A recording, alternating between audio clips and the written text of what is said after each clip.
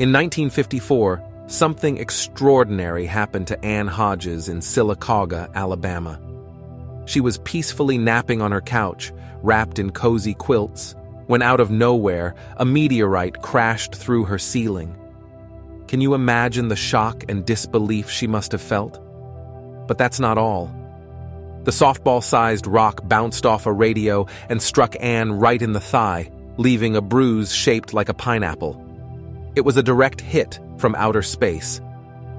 At first, Ann thought mischievous children were to blame for the strange occurrence. Little did she know, the truth was far more extraordinary. When her mother rushed outside, all she saw was a mysterious black cloud in the sky. But the people of Alabama had a different perspective. Many reported seeing a fireball and hearing a tremendous explosion that created a white or brownish cloud. They thought it was an airplane accident. Ann was examined by a physician who confirmed that although her hip and hand were swollen and painful, she had miraculously escaped serious injury. But the story doesn't end there.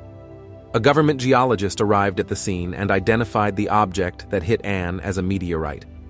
This 8.5-pound, 7-inch rock had come hurtling through the atmosphere, defying all odds to strike a human being. Ann Hodges became the first documented case of a person being hit by a meteorite. The incident made headlines and put Sylacauga on the map. But the aftermath was just as fascinating.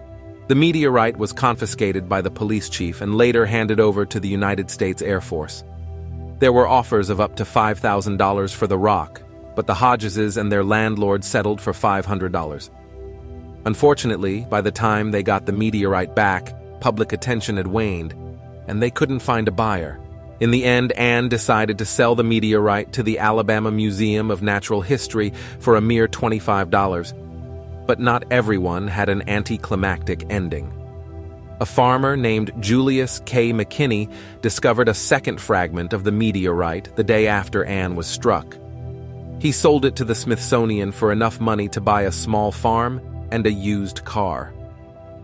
As for Ann, the incident took a toll on her mental health. She suffered a long nervous breakdown and had to be hospitalized. Tragically, her relationship with her husband deteriorated, and they divorced in 1964. Just 8 years later, Ann Hodges passed away at the age of 52. Her story is a reminder of the incredible power and unpredictability of the universe.